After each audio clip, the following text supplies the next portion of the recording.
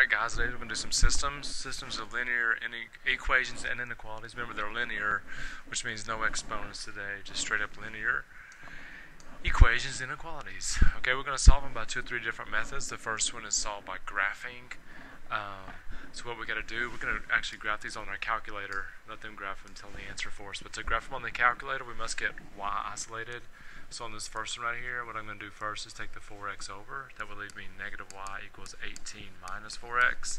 And then of course, because it's a negative y, I'm going to divide the whole thing by negative 1 and go 18 minus 4x over negative 1. Or you could just change the signs on the 18 and the 4x. I'm going to do the same thing for the second one. Move the 3x over. Negative 4y equals 20 minus 3x. Divide by negative 4, so I'm looking at this, 20 minus 3x over negative 4. So I'm going to punch this and this in the calculator and graph it to see what the solution is. Now remember, these are both lines. Our solution is going to be where the two lines intersect each other. That's the one point where this solves both equations. Now I went ahead and punched them both in. So you can see right there, y1 is my first equation, y2 is my second one. So I'm going to graph those two. And there's both lines. Now each point on each line is a solution to that equation. So the point where they intersect is actually a solution to both equations. So I'm going to find the intersection point. And the steps you go is you go to second calc up on the top row. And I'm looking for the intersection, which is number 5. It's going to say first curve, which means your cursor should be somewhere on your first curve. It is. It says 0, negative 18, way down at the bottom somewhere. Hit enter again. Second curve, there it is. I can see it now. It's on the second one. It calls everything a curve, even if it's a line. Hit enter again. It says, do you want the calculator to tell you the answer? Yes, you do. And there it is. It's 4, negative 2. So the solution to this system right here is 4, negative 2. If I were to plug that point in the first equation, it would work, or the second equation, it would work. It's the one solution to both. The second method we're going to use is substitution. And you did this in Algebra 1 and Algebra 2 probably. To use substitution, you need to get one variable isolated. So what I'm going to do is I'm going to pick this y because it already has just a positive 1 in the front. I'm going to move that to the other side, and it's going to be 22 minus 2x. Now the substitution comes in the fact that I'm going to take this 22 minus 2x, I'm going to substitute it for y in the other equation. So it's going to look like this, 3x minus 22. Notice I'm using parentheses because that minus sign is for the whole y, which means it's for the whole 22 minus x. So distribute the minus sign. That's minus 22 plus 2x equals 8. I'm going to have 5x over here. I'm going to go ahead and move the 22 over. Gives me 30. Divide both sides by 5. Get a 6. Now that's my x coordinate of my answer. To find the y coordinate, I'm going to take it and plug it in right there where we started. 2 times 6 is 12. 22 minus 12 is 10. So my solution should be 610. That should work in both equations. I'm checking it real quick in my head. Looks good. It does for sure. Okay. My favorite method is probably this one, is elimination. I'm going to make a variable go away. So I'm going to multiply the top equation by positive 2. Because what that's going to do is it's going to give me a 4y right above the negative 4y, which means I can cancel those in just a second. So I don't know what's happening right there with that bar. Okay, so multiply the whole top equation by 2. 2x plus 4y equals 680. And my bottom equation, 3x minus 4y equals 360. Alright, and when I add those equations together, my 4y's disappear. That's 13x. Over here, it's going to be 9. It's going to be 1,040, I think. So, let's see here. I think that's going to be 80. So I'm going to take that 80 right there and plug it back in. One of my original 2 equations, I'm going to plug it right here. 5 times 80 is 400. And 400 plus negative 60 would be 340. So that means y has to be negative 30. So my answer is going to be 80 and negative 30. I'm going to plug it in real quick, the second one, to make sure.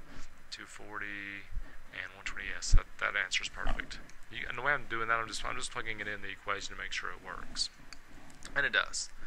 Alright, now this one, when you get to 3 variables, I thought about making you do the whole thing. That would take you about 2/3 of a piece of paper to do that. So most of you already know about the RF button, and I do not want you to use the RF button on the 2 variables, but on the 3 variables I'm going to go ahead and let you do it. It's just kind of ridiculous to do all that work. So in case you forgot, here we go. Go to matrix on your calculator, go to edit, hit enter, and because we have 3 equations and 4 columns, I'm going to type in 3 by 4. It's rows by columns. Then just punch in the coefficients 1, 1, 1. You need to hit enter after every number. 5, negative 1, 1, negative 2, negative 5, and 3, negative 2, 1, and negative 3. Now here's the weird step, and I hope you remember this, but you got to save that matrix, and the way to save a matrix on your calculator is to actually quit. So I'm going to go second, quit, and that's saved my matrix for me. Then to make it do the RF, go to second matrix, go to math, and I usually scroll up because it's a little bit quicker to get there. RF is B. You could do alpha B, probably better. And now you need to tell it which matrix you want it to RF. We use matrix A, so I'm going to go back to matrix A. There's my 3 by 4. Hit number 1, hit enter. And the numbers in your last column are your solutions. That's the first one is your X, that's your Y, that's your Z. So my solution would be negative 1, 2, and 4. Alright, so on the 3 variables, I'm going to go ahead and let you use the calculator. On the 2 variables, I want you to go ahead today and do exactly what it says to do. Alright, 4 words, you need to make sure you get these down. Consistent means it has at least one solution, because sometimes systems have infinite solutions. Inconsistent means it has no solution. This would be, like, consistent's the first one we did. We graphed it and we got something like this. So the solution was right there, so it had a solution. Inconsistent, the graph would look like this. It would be parallel lines, which means they would never intersect. Independent means exactly one solution. So this one right here, that picture, is both consistent and independent. Dependent means it has infinite solutions. That graph would look strange. Like, you would see a graph that looked like that. If you punch it in your calculator, that's what you would see when you graphed a system. You'd be waiting and waiting to see the other line, but what happened is both lines are the same line, and so you're only going to see one. And I'll put this at the bottom. It's determined by the slopes. Instead of doing all the graphing work and trying to solve them, we can figure it out just by checking the slopes, which one's which. But make sure you get those words down on what means what. Alright, so this first one right here, I'm going to check slope. These are standard forms. The slope on this one, you do negative A over B, that'd be positive 2. This one you do negative A over B, that'd be positive 2. So, slopes are the same. Because the slopes are the same, that means they're either parallel or they're the same line. So I got to figure out which one's which. And the way you can tell if they're the same line is the equations are multiples of each other. Like 2 times 3 is 6. Negative 1 times 3 is negative 3. 7 times 3 is 21. You can reduce one to get the other, or the ratios are all the same. This time they are. That's the exact same line. So I'm going to put consistent because it does have a solution, and I'm going to put dependent because it has infinite. If it's the same line, it has infinite solution, so it's consistent and dependent. The second one, the slope on that one it's 2. It's 2x minus y again. The slope on this one's also 2, but look what happens this time. The ratios. 2/6 is 1/3. That's 1/3. This side's 1/4 though. So this side right here messed up the ratios. Or I can multiply this side by 3 to get that side, but not this side. So it messed it up. So that means there's no solution at all, which means it is inconsistent. And if you write inconsistent, that's all you write. So today, if you get a problem that has no solution, instead of writing no solution, we're going to write inconsistent. Alright, the last thing today are the inequalities. Another way to do inequalities, I just said inequalities. The only way to do systems of inequalities is to graph and shade. So that's what I'm going to do. Both of these are in slope-intercept form. I'm going to take the first one. Y is greater than 3x plus 1. 1 is your y-intercept. 3 is your slope. So I'm going to start at the 1 and rise 3 and run 1. And I'm going to connect those with a broken line. It's broken because there is no equals in that one. Now I need to figure out where I'm going to shade. So I'm going to plug in 0, 0. It'd be 0 is greater than 0 plus 1. Ask yourself, is 0 greater than 1? It is not. So that means I would shade on this side. I'm not going to shade it yet because it'd cover up a lot of my graph. But I'm going to shade in a minute on that side of the line. Now I'm going to do the other one. I'll change colors real quick. I think I just changed. Let's go red.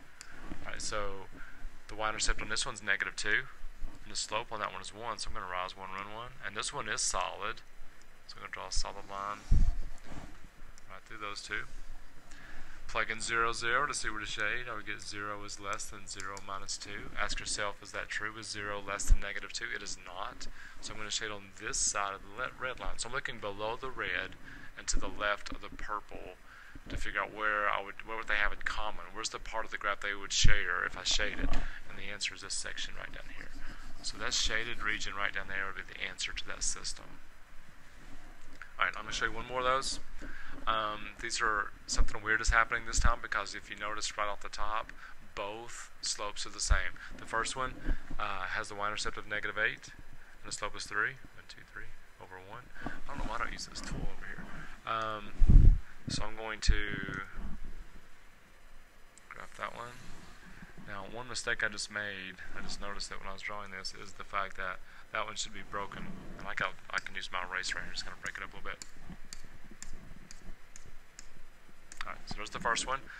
Figure out where to shade. So I'm going to go to 0, 0. 0 is less than 0 minus 8. That is not true. 0 is not less than -8. So I'm going to shade on this side of that line. I'm going to change colors. Do the second one. Y-intercept is 4. Slope is 3. Should be parallel, so I'm going to draw that one again. Let's see here. Kind of like that. Kind of like that. Only problem is that one should be broken also, so I'll take my eraser again. Break it up a little bit. Alright, now, let's plug in 0, 0, see if that one works. Like 0 is greater than 0 plus 4. Is 0 greater than 4? No, it's not, so I'd shade this way. So here's the issue. On my blue line, I'm going to be shading this direction. On my red line, I'm shading this direction. Which means, what do they have in common? The answer is nothing. So sometimes inequalities can also be inconsistent. Alright, there is no solution whatsoever. So we're going to say those are inconsistent as well. And that's the lesson. Just systems, all linear. Going to graph some on the calculator. Going to use some RF on the 3 variables. Don't forget substitution, elimination. And the main thing is learning those words. Consistent, inconsistent, dependent, independent. And you'll have it made. I will see you in class tomorrow. We'll work on it.